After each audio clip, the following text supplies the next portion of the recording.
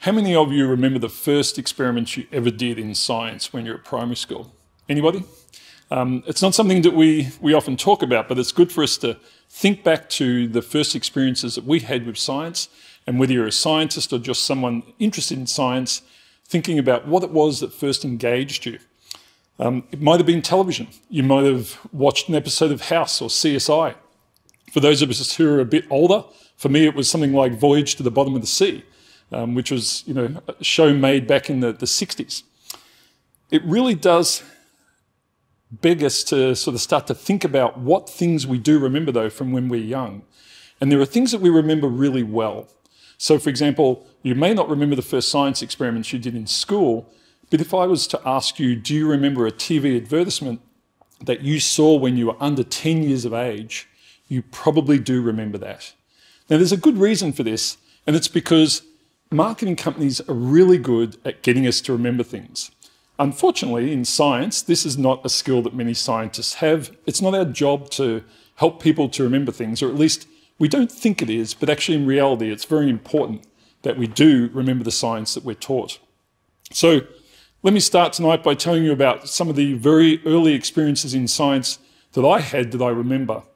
And I'm going to talk to you about two of them in particular, two of the very earliest memories I have. One of them turns out to have been a piece of science that was correct, and the other was a piece of science that was incorrect. Now, both of them were very well communicated. That's the reason I remember them. But of course, only one of them actually ended up being one that I wanted to keep. So, the first one involves cigarettes. Back in 1984, I was in year 7 at school. And one of the things that I was doing whilst I was at school was working in a part-time job. In that part-time job in a local milk bar, I was selling cigarettes. I was really good at it. The cigarettes looked amazing. The packaging looked amazing. They were cool. They looked fantastic. Most of them had mountain scenes, things that made you want to be there. It was really good marketing, really valuable. Of course, at the same time, at school, we were starting to talk about the health impacts of these cigarettes. And one of the things that we were given was this amazing kit that I still have, and I have it here with me tonight. This is a kit from the Cancer Council of Victoria, and it allowed you to take a cigarette, and if you did what you were supposed to in class, you could smoke this cigarette through a particular vessel that you could put filter paper in using a syringe, and it would extract the tar. And this gave us a very, very strong image of what was going into people's lungs when they were smoking cigarettes. And of course, at the end, as you can see, the amount of tar on that filter paper is quite disgusting. And that's from just one cigarette. Now, back in the early 80s, the sort of war on cigarettes and the way in which we were really sort of pushing back to try and prevent some of the extraordinarily bad health impacts of cigarette use was still just heating up. But in schools, we were starting to use these products. So this one for me was a really interesting piece of science communication. It was hands-on, which really mattered. That helps you remember things.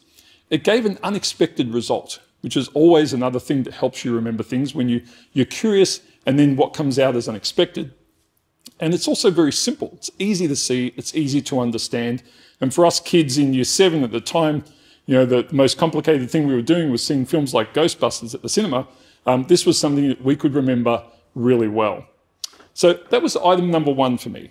That's the item that worked out to be correct, of course. The impact of cigarette smoke on our health was really profoundly problematic, and we all needed to learn that. A really interesting aspect of the way we communicate science is taking into account the longevity of the messages that we put out and how hard it is to actually remove them or modify them down the track. And in fact, in recent times, as the original sort of, I hate to say this, but subtle debate was going on with regards to climate change, where it wasn't as solid as it is now. I'm talking decades ago. There was an easy run for the media to do a story where there were two sides, and everyone loves seeing that in the media where there are two sides to an argument. But then as it became really clear that there really was only one side, and that was the side of science, the side of facts, we needed to have a crack at something else. And what we started to do was look at the changes. So there were attacks on how often scientists would change their mind. And this was really interesting to me because scientists weren't changing their mind. They were adapting their theories with new evidence that was being put before them. That is the very strength of science. But that became the point of attack. You know, how do we believe these people? They keep changing their mind. And well, actually, I want a doctor who does surgery on me who has changed their mind since the day they first started doing surgery. I want someone who evolves their knowledge. So we have to be careful when we're communicating that, especially if we put out very strong messaging, that we don't do it in a way that removes our ability to update things.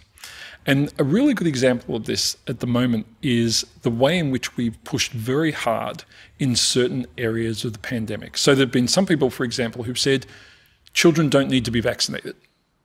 Now, when you put out such a strong message like that, it becomes hard to get out of it. And so if you're more careful about it and you say, at this point in time, we're still looking at the risks associated with vaccination of younger people. And once we've done that risk analysis and we know that it's appropriate for kids to be vaccinated as a preventative strategy, we'll do that. Less of the absolutes, more of the well thought out, good communication of science. I think if we do that, it helps. You know, sometimes it takes a long time for those ideas to get across, especially when they're challenging ones and difficult ones that took a long time and a lot of effort to communicate in the first place. The second item was an amazing book that I had. And this was something this book I loved as a child.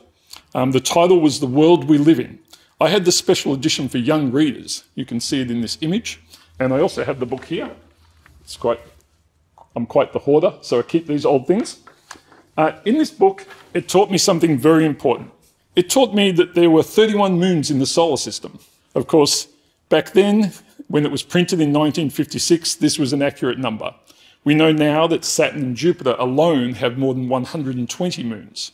So a lot has been updated since then. It was really good in the way it communicated science. It was really clear. It was easy to understand, and it gave some really great examples of things.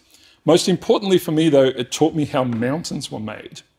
This is the part that ended up being incorrect. And let me quote from the book. It said, "As the Earth's interior cooled, it probably shrank away from the outer crust, like the skin of a drying apple. The Earth's crust wrinkled, forming mountains and valleys." Now, at the time, there was no real mention of tectonic plates or the precursor to that, continental drift theory. This was really clear communication, though. We can all imagine an old shrinking apple. We can imagine the way in which that ripples on the surface. And then we think of the Earth and we think of the mountains and the valleys, and we can see how that would be a reasonable explanation for what's going on. Interestingly enough, of course, this book, produced in 1956, was almost 40-odd years after Alfred Wegener actually gave his first talk in 1912 discussing continental drift theory as one of the ways in which mountains and the continents were formed. So this is another example of really clear communication where we, in the end, had to update our knowledge. Now, in both of these cases, I remember them really well. The second one, because I just had an innate interest in the world and geology and things of that nature. The first, because there was a lot of cultural context at the time, and certainly I had a family member with emphysema, and that helped me remember some of the aspects about smoking that really mattered. But the way we communicate has a profound impact on the way science is delivered to our society. And if we actually want people to be engaged with it, we have to make sure we do it effectively. There's two elements to the ownership of knowledge that I think are really important. One is from the person putting the knowledge out. Especially many of our scientists and academics, we have tied their reputations, their ability to get funding, even their jobs, so closely to them always being right. This is a real big problem that we need to move away from. One of the pieces of advice I give to PhD students is that odds are things won't work for 364 days of the year. They better be well trained enough to see when they do work on the one day. That's what makes a good scientist. But when the information is transmitted to the public and someone becomes proud of the understanding that they've gained, we need to make sure that we give them the mechanisms to update that. We need to make sure that, changing it doesn't make them look foolish or problematic. And sometimes that can happen, and that can be really a struggle. So a good example at the moment is with regards to vaccinations. It's not a good thing to go out and demonize people who are hesitant with regards to vaccination. What we want to do is find out why they're hesitant and allay their fears as needed, not demonize them in any way, because all that will do is entrench their ideas against the very thing that we are trying to achieve. So the communication there is so important. The communication is actually almost more important than the availability of the vaccine in a sense, because you can have it, but if you don't communicate it properly, it is worthless. Soon I'm going to be talking a little bit about the pandemic and some of the aspects of communicating risk, but I want to start off with a story that I find is really interesting about the communication of risk and what that looks like in the broader context of other areas, in particular in one case, which is seismology. So some of you may be aware of this beautiful town, which is northeast of Rome in Italy. It's called L'Aquila. It is a town that was devastated by an earthquake, a magnitude 6.3 earthquake, on the 6th of April in 2009. Now, let me give you some facts about this earthquake and some of the things that happened before we talk about the elements of risk and the way science is communicated. First of all, there were a number of foreshocks that were occurring in the weeks preceding this major earthquake. Some weird things were happening. Apparently, a whole lot of frogs disappeared and they didn't return for about 10 days. Now, sadly, frogs are not a predictor for earthquakes. This is not something that we use around the world to predict earthquakes. But there was someone who had some different ideas with regards to the prediction of this earthquake.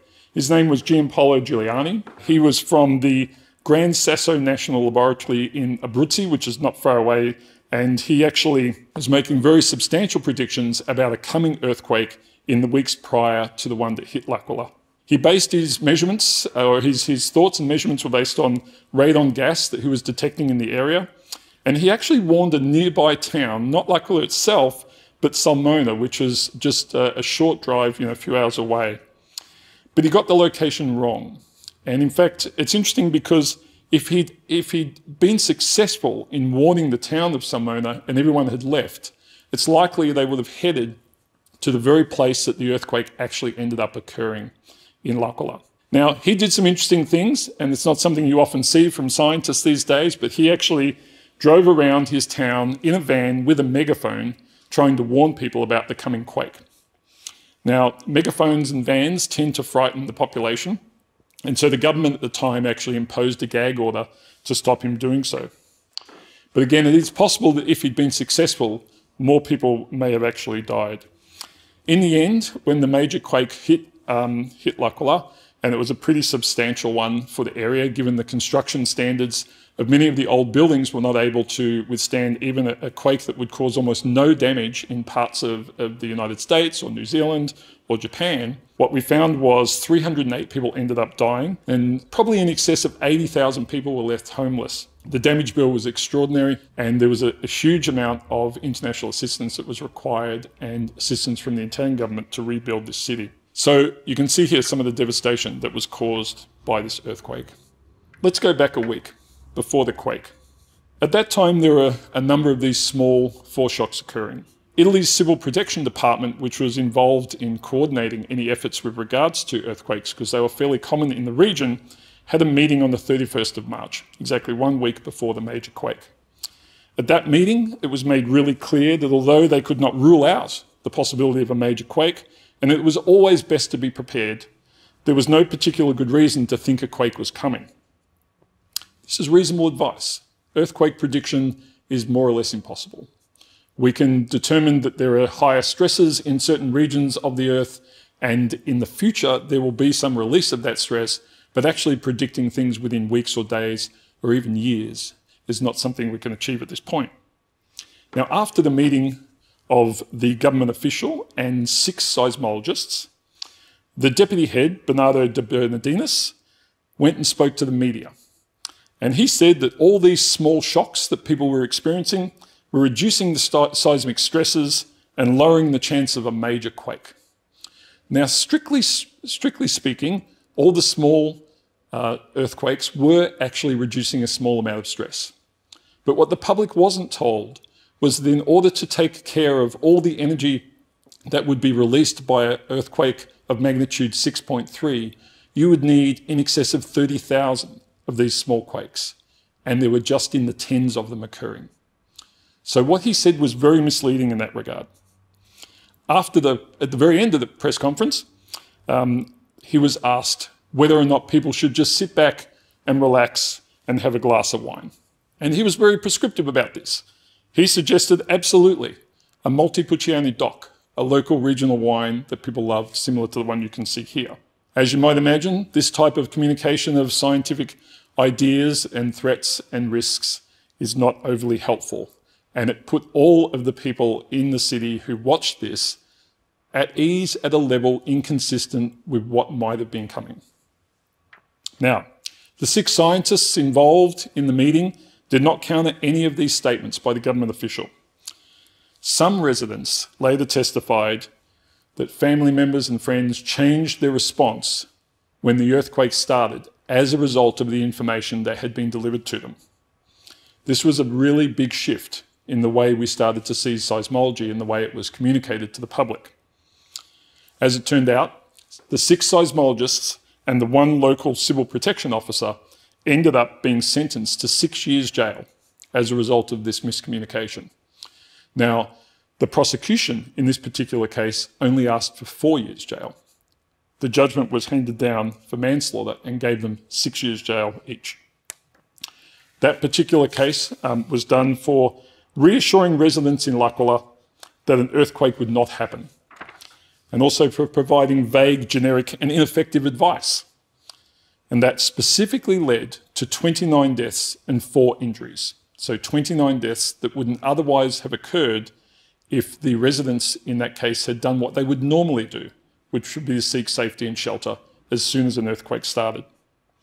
Now, the scientific statement that was made at the time by the seismologists was, and I quote, "There is no reason to say that a sequence of small magnitude events can be considered a predictor of a strong event." This is scientifically correct. This is not the message that reached the public. After the scientists and the government official were sentenced, some 5,000 scientists around the world signed a petition to have the conviction overturned. The appeal was actually successful, and all 6 scientists were released. Unfortunately for the government official, the judgment was not so kind, and he served 2 years as a result of this. Now, it's obvious in science that we can't always give absolute answers. We know this. That's the nature of science. Science is also evolving, so those answers can change. But what do the public expect? When they're making choices based on risk, it is very challenging to communicate the information that they need so that they can make those choices in an informed way. One of the things that we need to be careful of is there are times when we need to educate the population and have them make their own decisions. A good example of that is when we eat certain foods. It's really important for people to be understanding that certain foods are bad for them and that they should avoid them. That's education, that's knowledge, that's upskilling them. On top of that, though, there are things where we need to put in place actions that make those things occur no matter what. Another example is seatbelts in cars. Whether you understand how seatbelts work or not is really not the core goal there. We know that seatbelts save lives. So we've put in place rules to make sure that happens. But I'm not going to put in place a rule that stops you from eating chocolate. I'm not going to put in place a rule that forces you to eat 3 vegetables a day. This is where we use knowledge. In other areas, we use legislation and boundaries to make sure that people do the right thing. I think it's a careful balance. And you might say, when does one sit in one camp and not the other? The vaccination debate is a really interesting area of that, because you're asking people to put something into their bodies. And if they're fearful of that, you have to work out why. And vaccine mandates have been something that have been really heavily fought over. And it's one of those areas where, if you are doing something that affects other people's health, then there's scenarios where government will get involved. We have many examples of that before vaccines came in place. The best example, of course, is smoking, and smoking in restaurants, smoking on buses. It's widely accepted now that you will not get on a bus or a train and light up a cigarette. But in reality, that's a very slow way to kill someone. Infecting someone with a potentially lethal virus is a very fast way to kill someone. We have no problem with the smoking version, even though in reality, that's kind of a generally speaking, a 30 or 40-year deal. You'd have to be on that bus a lot in order for you to end up dying of lung cancer as a result of the bus driver smoking, or vice versa. But we have those rules in place because we know they make sense. And sometimes we have to put those rules in place, even though education-wise, I think most of our population knows that smoking is bad for you. But people still do it. Let's come a bit closer to home here in Australia. And not far from us, off the coast of New Zealand, is another island known as Wakari. It is known to many of us as White Island, or the White Island volcano. And Wakari actually had an eruption that was quite substantial on the 9th of December 2019. And for those of you who remember the world before the pandemic hit not that long ago, you'll remember that 47 people were injured as a result of that eruption, and 22 of those 47 ended up dying. Many of absolutely horrific injuries, some dying of things akin to steam burns and other burns. There was a lot of steam, rock and debris that were expelled by Wakari when the eruption occurred. New Zealand's Earth Science Research Agency, GNC Science, has pleaded not guilty to criminal charges regarding this particular eruption and these deaths and injuries. The penalty in New Zealand is a little bit different to what the L'Aquila group faced. It's probably in the range of about $1.5 million if they're found guilty. In addition, GNS Science has 7 tour operators who are co-defendants, and the National Emergency Management Agency as well. So it's not just one group. It's interesting because these tour operators are all very small organisations, many of which do not have the capability to do sophisticated risk assessments. Interestingly enough, this is not the first time this volcano has erupted, but very few of you will have heard of the previous eruption, which occurred in April 2016. I'm not sure if you can guess why it is that you haven't heard of it, but it's a simple explanation. It happened in the middle of the night, so there was no one there. So there was a lot of activity happening with Wakari that is fairly recent, and it's not overly surprising that this eruption occurred, but again, very difficult to predict. Now, GNS actually does put out alert bulletins. These alerts have a volcanic alert level of 0 to 5. This is important information. It is not a forecast. It doesn't tell you what's going to happen tomorrow, it tells you what's happening today.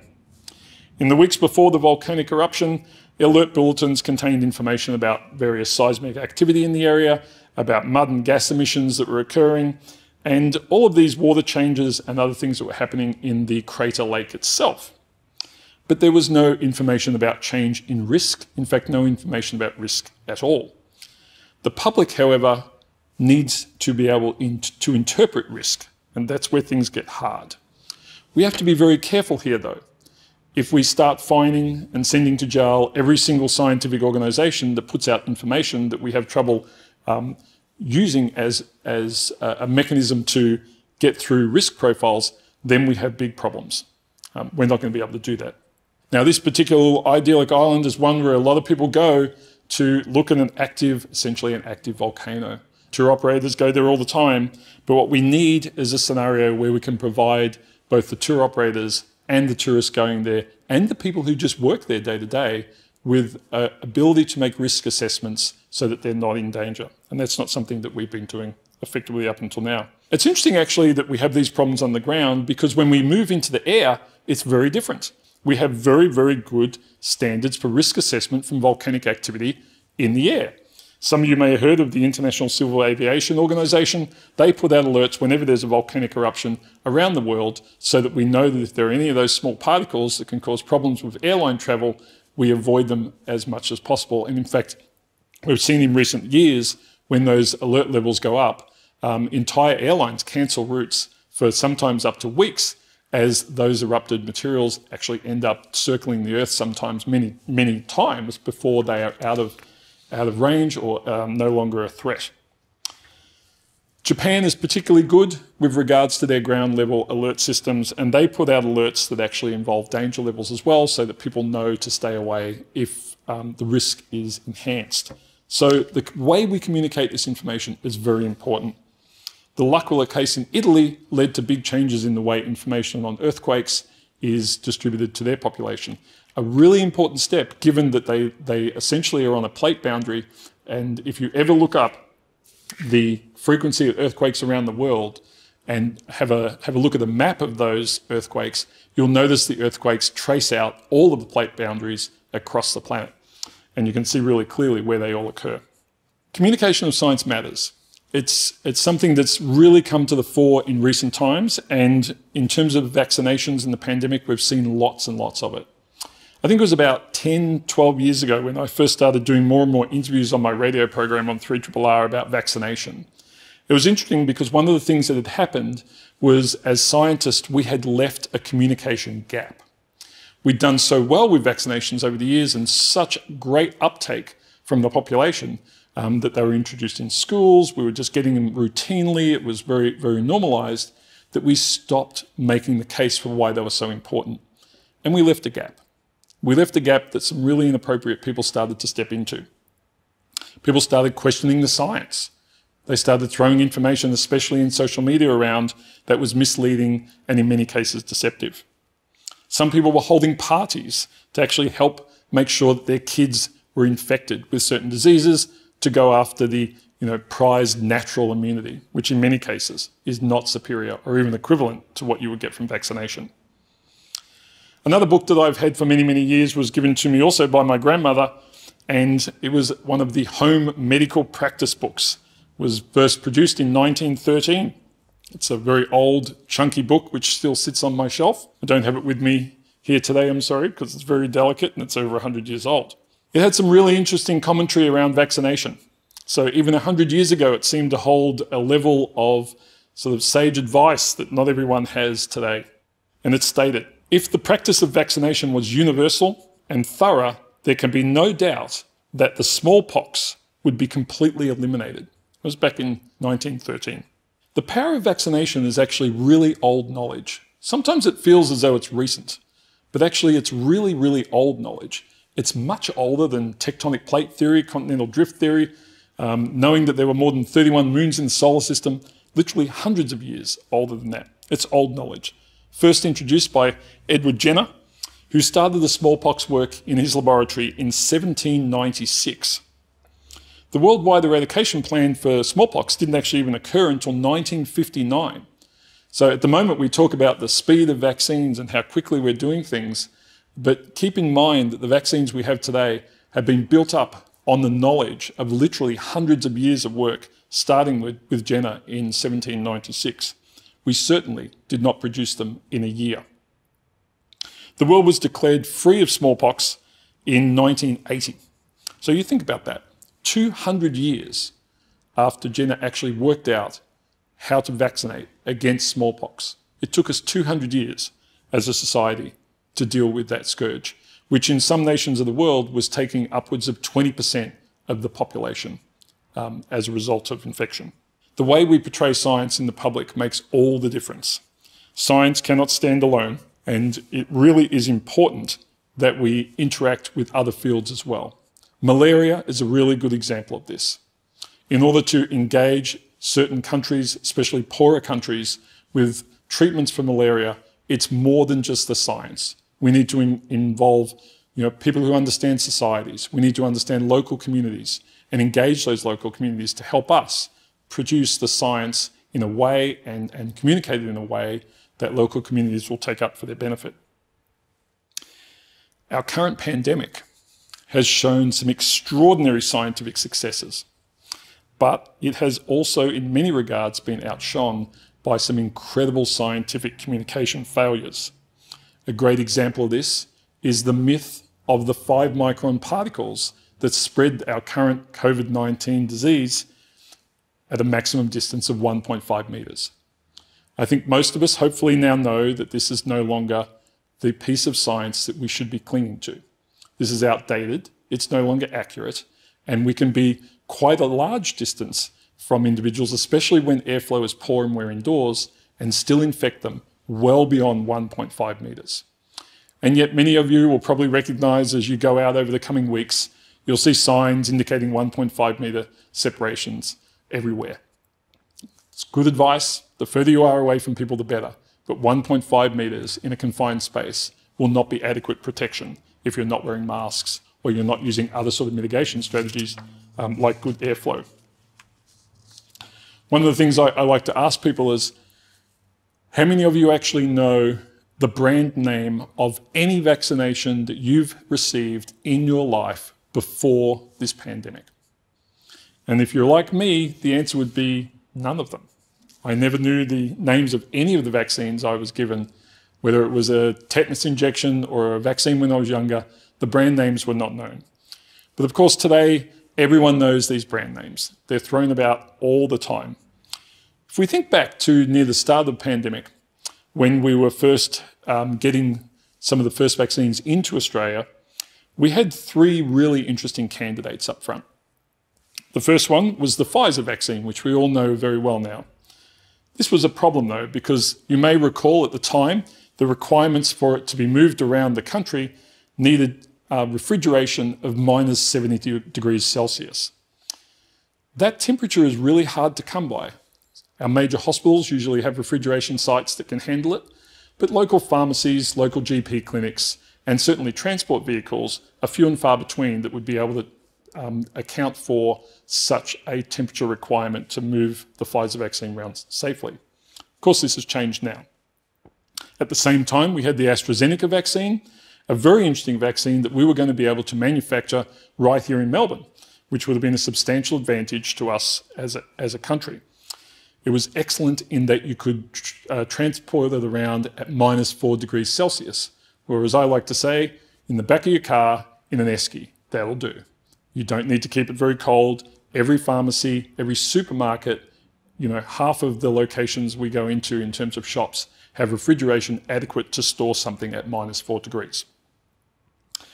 Then there was the University of Queensland's vaccine efforts. That looked like it was going to be one of the shining lights for Australia, producing one of the world's first ever successful vaccines against this deadly disease. Unfortunately, some of the mechanisms for manufacture of this particular vaccine meant that there were some diagnostic tests that showed up positive for HIV when a person had been vaccinated by this. This doesn't seem like a big issue unless you start considering things like our blood supply, where we want to be able to screen for HIV, and if you can't do that for anyone who's vaccinated with that particular vaccine, then you have a problem. So that was immediately scratched off the list. University of Queensland researchers are working hard even now to produce vaccines that won't have this problem. All of our vaccines have side effects. That's true for every vaccine that you've ever had in your life. All medicines have side effects as well. In fact, the one thing you probably don't ever want to do is pull out that little sheet of paper in some medications and start reading all the side effects. It's a great way to enhance your anxiety when you take medicines. Most of them have many side effects listed. But rarely do we find a scenario where society puts so much scrutiny at the same time with so many people taking the one medication at the same time in such a short space of time as well. And we've seen that with these vaccines, and things get highlighted very quickly. In the early days of vaccination, we saw some reports coming out of parts of Europe. For example, in Norway, there were 27 elderly patients who actually apparently died of getting the Pfizer jab literally within a day. Now, as it turned out, that was a correlation that occurred. These patients would have died anyway. And in fact, a large number, as in any society, of elderly patients will pass away on a given day. It just so happened that some of them also had the Pfizer injection on that day. It was later shown to be correlation only, but that news reverberated around the world very quickly, and it was important for scientists to get on top of that as fast as possible. Here we started hearing about blood clots in the AstraZeneca vaccine uptake. That was very problematic for us. The numbers were unclear, but the media absolutely exploded on this issue as soon as it started. There were a number of countries that halted use, and we started seeing all sorts of information coming out. Initially, in the elderly, it was halted, and then later it was halted in the young. And we started seeing some really problematic headlines in some of our newspapers with regards to what was going on with AstraZeneca.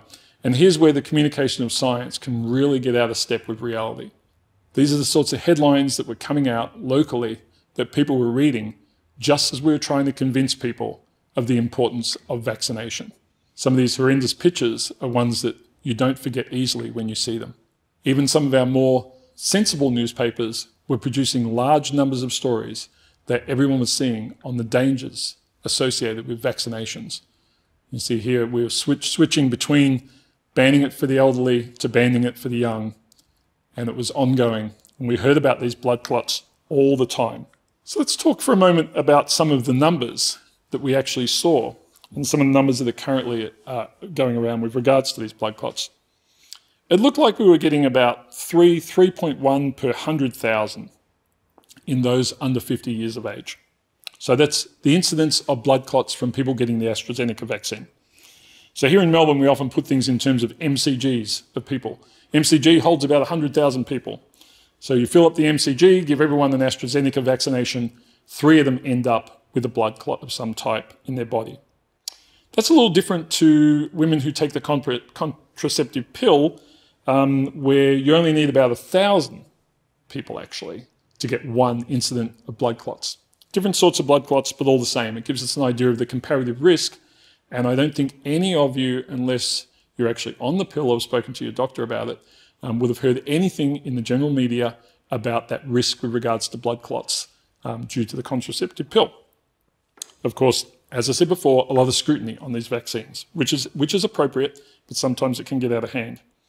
Now, if we think about what was going on around the world with regards to deaths due to the virus itself, the numbers, and these numbers are true as of about a few days ago from this recording, so 1st of March, shall we say, 2022, the death rate per, and we're still in MCG numbers, 100,000, in the US, about 289 people out of 100,000 end up dying of COVID as a result of the pandemic. So think about that.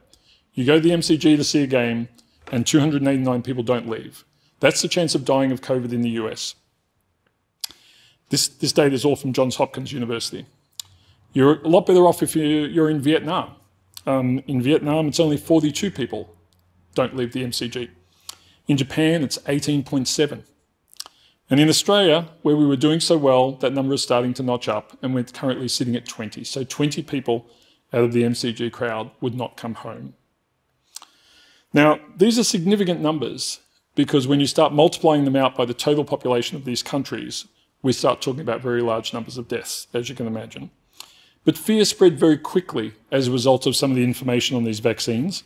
And one of the things that's interesting about fear, especially around science, is that it's very hard to put it back in the bottle once it's out. So the uptake of vaccines was problematic around AstraZeneca as a result of the many, many communications that were coming out through the media. The interesting thing is in total, we have actually delivered 11.6 million doses as of the 30th of September last year of the AstraZeneca vaccine. There were 148 cases registered of the blood clots in people, and sadly, 8 people early on died of those blood clots. We are now very, very good at both detecting when they're occurring and actually managing those blood clots when they occur. Of course, you don't see that part in the media. You don't see the progress because it doesn't sell as well as the initial fear. Of course, we've heard similar things with the Pfizer vaccine more recently with the incidences of myocarditis or some of the issues that can happen with hearts in young males as a result of that vaccination. This is something that is also problematic. The numbers in the US after the second dose of Pfizer for those under the age of 30 seem to be around 6 out of 100,000. So this is something that you don't necessarily die from, but it is something that is of concern and again a side effect that we need to look at. Of course, the chances of getting the same sorts of problems from COVID itself are far higher. So we're focused on the vaccines, but those vaccines are actually stopping a lot of people from dying. One of the things that we need to do in order to make science more connected with the public, especially through media, is get better at simple sort of language and simple ways of describing things. So one of the phrases I often will use is the science never speaks for itself. Sometimes you'll hear this statement, you know, oh, the science speaks for itself, you know, so important. But actually it doesn't. It never does, because that doesn't take into account the key element, which is the audience you're talking to. You don't know what that person's experience with science is. You don't know how linked up they are with science or what it's meant in their lives. They may be someone who's had a really traumatic or bad healthcare experience, for example, and might be really anti-science as a result of that. So we have to be very careful that we think about the audience we're trying to deliver to. The media is a tool that we can use, but the media has its own set of KPIs and drivers These don't overlap with the drivers of scientists trying to get information to the public. What I would like to see is a lot more effort being put in by large organisations, science organisations, to communicate with the public more directly. And I think this is something that we can do. If we wait for the media clicks, if we wait for the media to be interested, then it sort of falls into that category of, yes, there's fear stories and everyone loves that. But one of the things that we know is that people learn better when they're curious. Science is something that we can really make people curious about, and people learn as a result of that. There's been examples, studies, where people have been put in MRIs and they've been put into a state of curiosity before being asked to remember a series of things, and they're better at it as a result when they're prompted with curiosity. So there are alternatives to fear to get messages across, and certainly to have them land. But it's probably not what you're going to find through your mainstream media organisations. There are some media organisations that do this really well. I mean, if we look at some of the National Geographic series and so forth, we know there are communicators there who are incredibly good at getting information across in ways that land. Their audiences obviously aren't as big as we would like them to be, but they do a good job. I don't think we're going to convert our media overnight into being an organisation that just tells stories that are interesting. They sell fear, they sell surprise.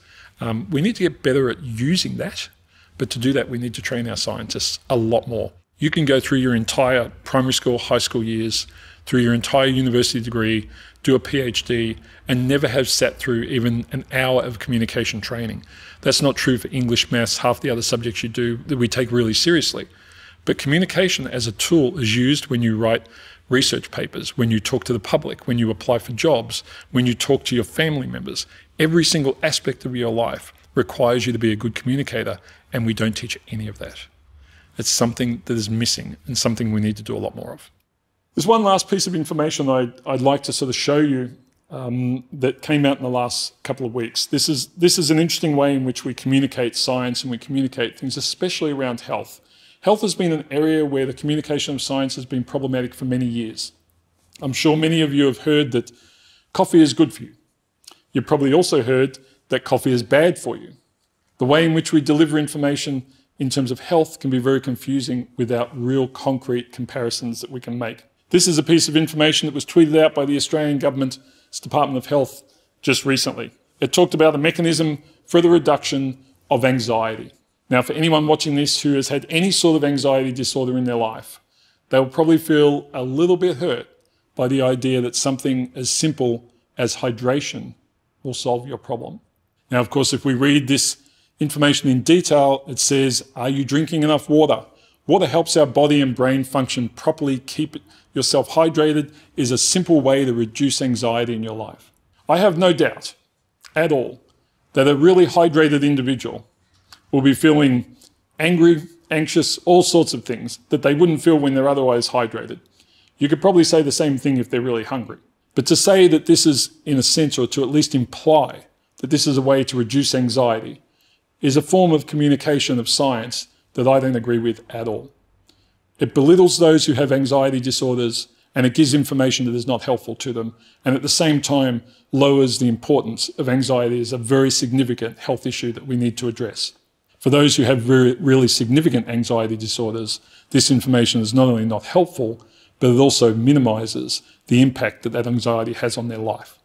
We need to do better than this, and we certainly can. The usability of science for me is a temporal problem. It's one of timing. So there was a guy named Charles Towns, more than 70 years ago, I think now, 60, 70 years ago. I met him once at a conference, really interesting guy. And he was looking for a particular sort of light source for astronomy. He was working in the area of astrophysics. And he created something called the maser, the microwave version of the laser, which we now commonly use. Now, I can tell you when he was making the maser, he had no interest in DVD players or surgical techniques or any of the other myriad of applications that we've found for the laser. If you went back to the 50s and 60s and asked people about the value of his science, he was an astronomy guy. Yeah, it's interesting. It's interesting to learn about the universe. Wasn't in people's homes, wasn't in the street, wasn't being used in the ways we use them today. So there wouldn't have been a lot of uptake. And we have to look at science and its applicability over this more temporal lens and talk to people more about these sorts of examples where we say, okay, this piece of very blue sky, if you like, very non-applied science over a period of 50 to 70 years has become one of the most applied and widely distributed pieces of technology that the world has ever seen. And we don't know which ones they're going to be. We just don't know. So if we think about the early work done by Albert Einstein, it led to things like the sensors that you use when you walk through an automatic door. All of these things take time to come into play for society. What we need to be doing is teaching everyone, educating everyone on understanding that longevity of science and the longevity of understanding.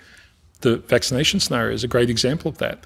These vaccines haven't crept into our world inside of 24 months of a pandemic. They are the result of 200 years of scientific research. We see the same with much of our knowledge with regards to the changing climate, much of our knowledge with regards to species extinctions. All of this is based on decades, if not centuries, of information we've built up. We see some of the applications now. But if we want those same sorts of applications for us in our society 100 years from now, 200 years from now, we need to keep investing in science in the way that was done many, many decades ago. We've moved away from that. There's a focus now on how will society use it? What will I get today? And that's the wrong approach with science. That's industry. That's what industry is for. Science is not in that game. Science is in the long-term game, and we have to make sure it's respected as such. The communication of science has always been a challenge. We've seen this with things like stem cells. We've seen this with things like vaccines, earthquakes, volcanoes, medical risks, and of course the one that we all hear about all the time, which is climate change, a very difficult area to communicate. We hear problems with science communication around how we accept need for environmental protection, around energy, and the list goes on. In recent years, poor communication has actually cost lives. The science is there, the science is solid, and science makes its mistakes, but it tends to evolve over time, always in a positive direction. But our communication of science is lagging that, and we can do a lot better. I think the more we miscommunicate science, the more we're putting lives at risk. We actually need more people trained in science, not scientists. Strong distinction. We need more people who are trained in science, and we need more scientists who are trained in good communication of their science. This is something that's really important. I have a smallpox vaccination scar on my arm. I'm that old. Many of you watching this will not have that. That is the power of science. That is extraordinary. Vaccination works. The fact that I have that scar and the fact that just a few decades later, no one in the entire world needs to have that vaccination anymore is an extraordinary achievement, which, to be fair, took a total of 200 years, but we got there and we eliminated a virus that was killing very large numbers of people. But we need to be mindful that science can't achieve these goals on its own. We need to interact really strongly with the arts, with the social sciences, with community leaders, and with all other disciplines. Science is great, it does some amazing things, but society is made up of a lot more than just science, and scientists need to engage with other parts of society as much as they possibly can, especially at the moment. We really need to look beyond the equations, go beyond the experiments. We need to make sure that we set new standards for how we are communicating into the future. If we do that, we'll get the most out of our science, we'll minimise the toll that many of the threats currently take on our society, and we'll try and move into a scenario where our knowledge is actually of value to us rather than harming us. Thank you for your attention. The one thing I'd love people to take away from the talk today is that no matter how good our science is, it really depends on communication as to whether or not it hits the ground in the way we would like it to. The communication is the core element of getting our science across to the public. We've known this for a long time. We haven't done much about it. There's little pieces here and there, but overall, I would love to see every scientist learning more and more about communication. It will serve them well in every aspect of their career, and we just need to do more of it.